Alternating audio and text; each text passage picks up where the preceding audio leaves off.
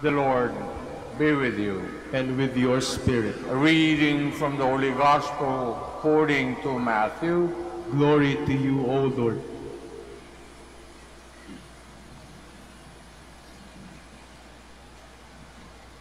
Jesus said to his disciples, "Do not think that I have come to abolish the law or the prophets. I have come not to abolish, but to fulfill. Amen, I say to you, until heaven and earth pass away, not the smallest letter of the smallest part of the letter will pass from the law, and then all things have taken place. Therefore, whoever breaks one of the least of these commandments and teaches others to do so will be called least in the kingdom of heaven. But whoever obeys and teaches these commandments will be called greatest in the kingdom of heaven." Brothers and sisters, the Gospel of the Lord. Praise to you, Lord Jesus Christ. Please be seated. Magandang umaga po sa kanilang lahat. May kasabihan ang mga matatanda na ang ulan ay swerte. Pag umulan daw, malaking blessing ng Panginoon.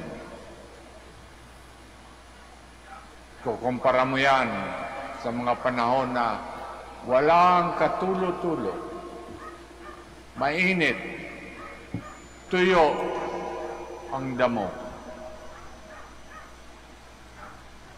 The Gospel of Matthew today talks about following the Lord. Ang pagsunod, ang paano magdasal.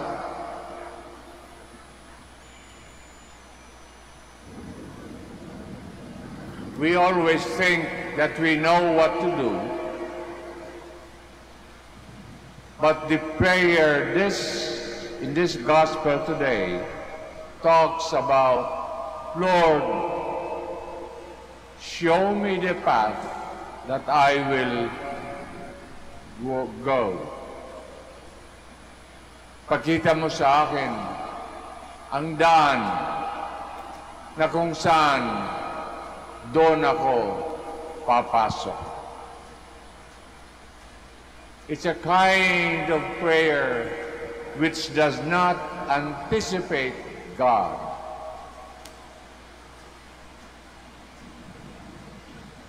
Tinanong ako ng isang mataas na posisyon sa simbahan,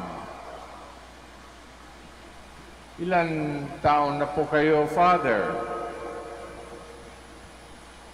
Sabi ko, "Malapit na." Sagot ng obispo, "Huwag mong unahan ang Panginoon. Hayaan mo siya. Siya ang nakakaalam kung kailan, kung paano. Ganito siguro, paano tayo magdasal. Huwag unahan ang Panginoon. Let us just pray, "Lord, show me the path where I must go." Pakita mo lang sa akin, inspire me on the way to which I will go. Mas maganda, hindi yung set ng utak mo na sasabihin mo sa Panginoon, "Ito ang aking gusto. Ibigay mo sa akin." Apagka yan ang iyong dasal, patay ka. Inuunahan mo ang Panginoon. Hindi maayos ang pagdarasal. Pangkaraniwan ay ganyan ang ating attitude sa pagdarasal. This is what I want, Lord. Give it to me. Show it to me. Set ng utak mo. Let us thank the Blessed Virgin Mary of Our Lady of the Rosary of Manaoag na tuluyan tayong binabantayan at tuluyan tayong inaayos ang ating kaisipan at para naman dumating tayo na kung saan doon tayo sa kanyang katabi.